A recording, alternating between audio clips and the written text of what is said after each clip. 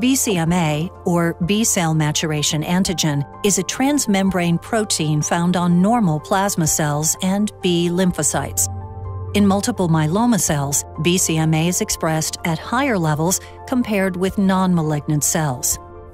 BCMA overexpression in multiple myeloma cells can activate pathways that regulate the expression of genes critical for growth, survival, and immunosuppression.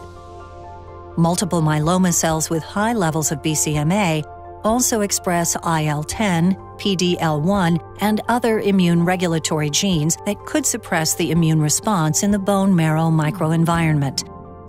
Currently, 3 treatment classes for targeting BCMA are being explored in multiple myeloma: antibody-drug conjugates, CAR T cells, and bispecific antibodies.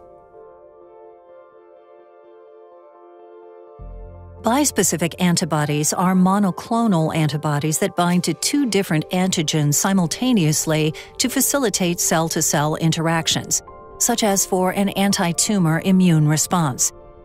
Bispecific antibodies under investigation in multiple myeloma are engineered to bind CD3 on T cells and a tumor-associated antigen such as BCMA. The arms' binding affinity to their respective BCMA and CD3 targets impact the activity of a bispecific antibody.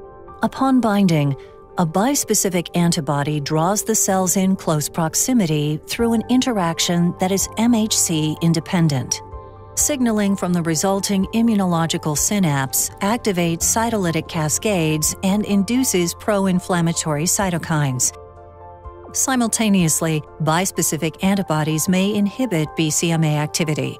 This immunotherapeutic approach is currently being investigated in clinical studies for the treatment of multiple myeloma.